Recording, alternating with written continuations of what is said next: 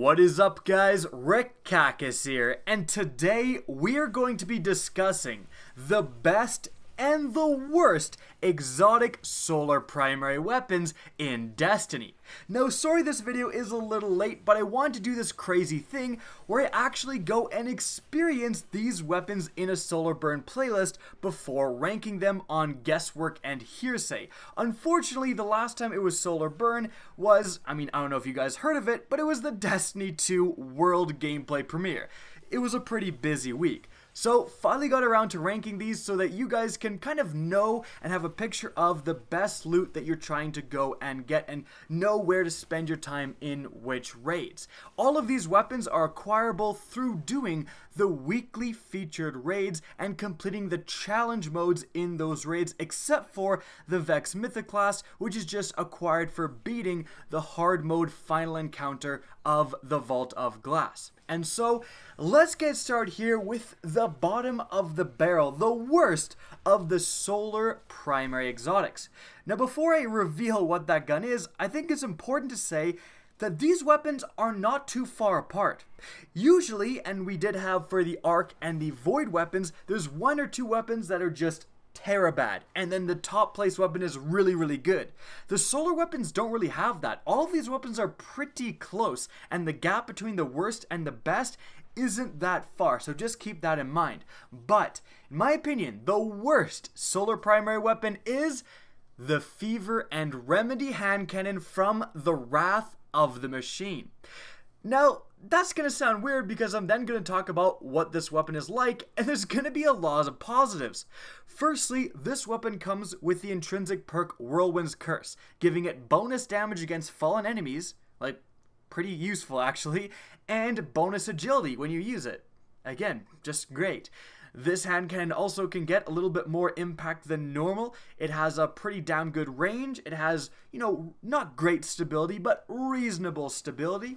It also has the Wombo Combo perks, which all Wrath of the Machine weapons have, where you have reactive reload, so if you reload after a kill, you get a damage bonus, and also it has the unique perk Quick Reaction. Gain an increase to agility while reactive reload is active. So, again, that sounds good. Like, there's a lot of positives for using this hand cannon. Again, it's certainly not a bad gun, but it's the worst of the bunch because at the end of the day, it feels like a rather average hand cannon. A lot of weapons in Destiny, when you're trying to use them in PvE, have trouble dealing with multiple enemies. And that happens all the time in PvE. Bungie just throws a massive amount of adds at you at once. So a hand cannon that doesn't have Firefly, doesn't have explosive rounds, doesn't have anything to deal with those multiple enemies, again, it feels kind of like an average legendary hand cannon that doesn't have a lot going for it. And that is definitely the problem.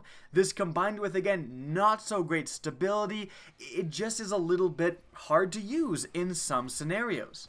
Now, the Fever and Remedy does pack a wallop. It does a lot of damage per shot, and so it's actually not bad against higher tier enemies and potentially even bosses, but that is the minority of what you're doing in PvE. If you're doing a strike, if you're doing a Nightfall, where you actually have to rely on burn weapons like solar primaries, 90% of those activities are just dealing with normal low-level adds.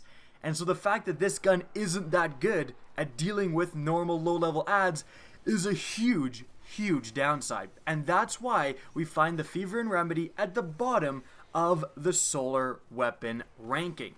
But moving on, we have number 5. The second worst gun is the Abyss Defiant Adept auto rifle from Crota's End. This weapon has a few pretty interesting perks. Firstly, it has the intrinsic perk Hive Disruptor, increased damage to Hive Majors.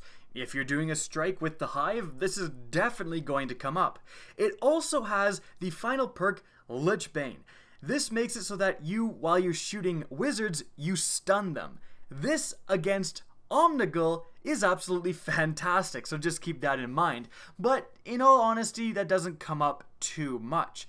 This weapon also has, uniquely, the ability to choose between two different perks that pretty vastly change the character of this weapon. You can choose just hipfire, where you get increased hipfire accuracy, and then this acts like a normal medium rate of fire auto rifle. Or you can choose focus fire, where if you aim down sights, your damage increases and your fire rate decreases. Frankly, either choice is pretty good with this weapon. Focus fire makes it a lot more accurate, makes it more capable at those medium to potentially even longer ranges, and then hipfire makes this just kind of a close range machine. Unlike the Fever and Remedy, this is just naturally great at taking care of groups of low-level adds because it's not a rifle. You just hold the trigger, you just aim down sights, mow to the side, and kill like 10 enemies with a single sweep of your weapon. It's actually fantastic. I actually really enjoyed my time using this weapon. It's just so easy to use. It's just an auto rifle that does massively increased damage when doing Solar Burn. The problem with this weapon and why it finds itself kind of lower in the rankings is because a lot of its perks are pretty unique to certain scenarios. You know, Lichbane is not going to come up for the majority of activities, and so you're probably better off if this had a more useful perk like Rangefinder, where it's useful in any scenario. So that is kind of the downside of this weapon. It's pretty average. And so, moving on from there, we have in the number 4 slot, the Smite of Merain Adept Exotic Pulse Rifle from the King's Fall raid. Now, mostly, the King's Fall weapons kind of fall to the wayside. King's Fall is notorious for the raid offering the worst loot when compared to the other raids. However, the Smite is actually a pretty good gun. Now, firstly, it has the intrinsic perk Will of Light, bonus damage against Taken. This comes up a lot in so many strikes. In fact, the majority of strikes have the chance for you to go in and have a randomized encounter where you're versing Taken. So this will come up all the time. Further than that, you also have the unique perk Cocoon. When this weapon is stowed away, it automatically reloads. This definitely again comes up. You know, you're shooting enemies and then you want to switch to your sniper to damage the boss. You do that, you get some rounds into the boss, you switch back to the Smite, and hey, it's fully reloaded. This is undoubtedly a useful and good perk. And then lastly, the really cherry on top for this weapon is that it comes with Firefly. Pulse rifles do not come with Firefly. In fact, the Smite of Merain is the only one that does. Now, stats-wise, it's not that fantastic.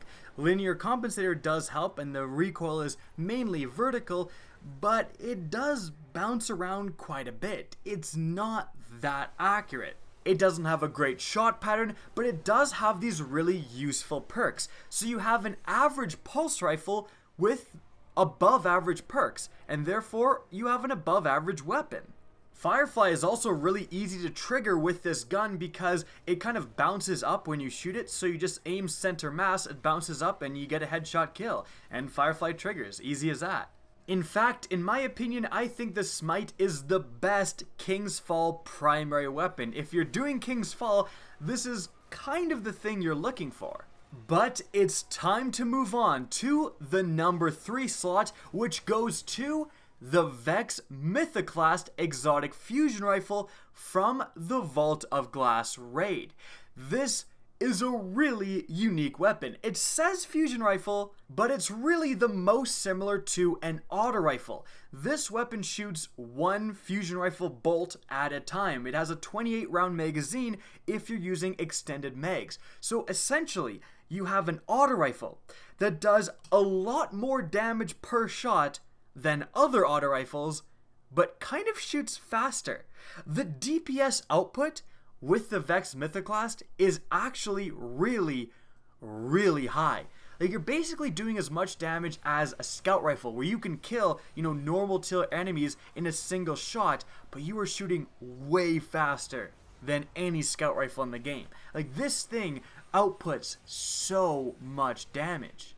This is also helped by the crowd control perk, which is so easy to trigger in PvE. Like, killing an enemy is just so easy, and then getting a damage bonus basically constantly on a bunch of other enemies is really useful. So the Vex Mythoclast isn't necessarily good due to a few perks, it's good due to the nature of the weapon. It's great against low tier adds because it's an auto rifle on steroids, and it's also pretty good against higher tier adds and bosses because it outputs so much damage. The downside of this weapon is that it is a little hard to use. It recalls quite a bit. Even with linear compensator, it just races to the top of your screen, so it does bounce around quite a bit. So landing your shots in medium to long range can be a tad difficult, but in PvE, you're not necessarily too concerned about that. And now, moving on to the number 2 slot, the second best solar primary in Destiny is the Vision of Confluence Adept Scout Rifle from the Vault of Glass. This weapon is everything and anything you want from a scout rifle put into one scout rifle, basically. Firstly, you have the intrinsic perk Oracle Disruptor. Unfortunately, although this is so good in the Vault of Glass, it's not useful basically anywhere else, so that's kind of a downside.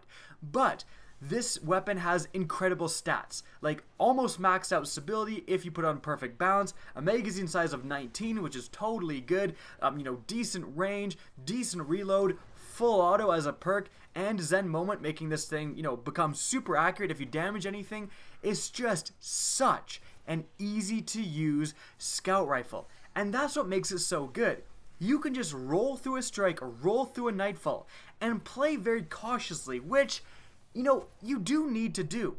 This weapon, again, like the Fever and Remedy and like some of the other weapons, it doesn't have something like Firefly, so it's not that great at dealing with groups of adds, except for the fact that it does have full auto with a 19 round magazine. So you can just treat this almost like an auto rifle, a slow shooting auto rifle. Mow down a group of adds in no problem. But again, like I was saying earlier, you can just stay out of the engagement, stay back. If it is Solar Burn and you're playing a Nightfall, enemies do more damage to you. So it's nice to be able to kill everything so easily from a distance where they can't shoot you back, where you are totally safe. And that comes up a lot in a bunch of different Destiny PvE activities. This weapon is also fantastic against bosses. It's very common when using the Vision that, hey, you ran out of sniper rifle bullets, well, it's time to just pick away at the boss with your Vision, to which you will land every shot fully automatically to the head because it's so damn accurate. And if you're doing a Solar Burn playlist, it is pretty powerful. It takes down strike bosses like damn easily. In fact, this weapon is so consistent, it actually sees a decent amount of play in PvP, which is crazy because, there's no reason to use this weapon necessarily in PvP. It's Solar doesn't come up in PvP, but people get it. It's so easy to use that, again, they even bring it into PvP and do well with it, and that speaks volumes for how good this weapon is. But it's time to move on to the number 1 slot. The best solar primary weapon in Destiny is the Genesis Chain Exotic Auto Rifle from the Wrath of the Machine. It's kind of crazy to have the best and the worst slots filled in by Wrath of the Machine weapons, but here we are. Firstly, you get that Whirlwind's Curse intrinsic perk, more damage against Fallen, better agility, just great intrinsic perk overall. The Genesis Chain is so good because it is basically the Fatebringer in auto rifle form. Not necessarily, but pretty damn close. This weapon has focus fire, slows down that rate of fire, increases the damage, and with this weapon's archetype, which is the high damaging auto rifles, you're going to be doing a substantial amount of damage per shot. You can one-shot kill a lot of lower tier enemies, which is no joke. Now this is combined with the Wrath Wombo Combo perk, Focused Firefly. This puts Firefly on an auto rifle, which again, you can't get otherwise. No other auto rifle can do this. It's just the Genesis Chain. So, every single shot of your 30-round magazine for focus fire has a chance to trigger Firefly. That's insane.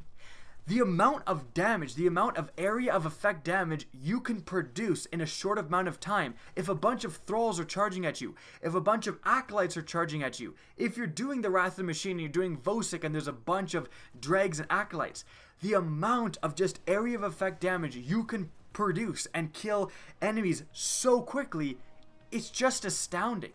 This weapon is so good against dealing with those groups of ads, which, like we discussed earlier, that's 90% of engagements when you're doing a Solar Burn playlist, is just dealing with ads. And this weapon is one of the best weapons in the entire game at doing so. This compares with the Fatebringer. I'm not saying it's better than the Fatebringer, but it compares with it. It's right up there with it. And to be honest, this weapon is actually not too bad against higher tier enemies and bosses either. You basically have a 30-round fully automatic scout rifle with this gun when you're using the focus fire perk. And somehow, even though the stability for this weapon is terabad, it's not very good, somehow when you use this weapon, it doesn't feel like that. Like, the stability feels perfectly fine. Maybe it's the linear compensator perk, I don't know exactly what it is, but I've never had a problem landing my shots with this weapon. It feels way more accurate than something like the Vex Mythoclast, for example. In fact, similar to what I said last time with the Vision of Confluence, this weapon's consistency and power is so good, it sees play in PvP. But it doesn't just see play, this is actually the most used auto rifle in PvP. Well, technically the legendary version, but still that shows the power potential of the Genesis chain. It's just a very good auto rifle that also gets Firefly, which makes it better than pretty much any other auto rifle in the game at dealing with groups of ads. So, it's the best solar primary weapon in Destiny.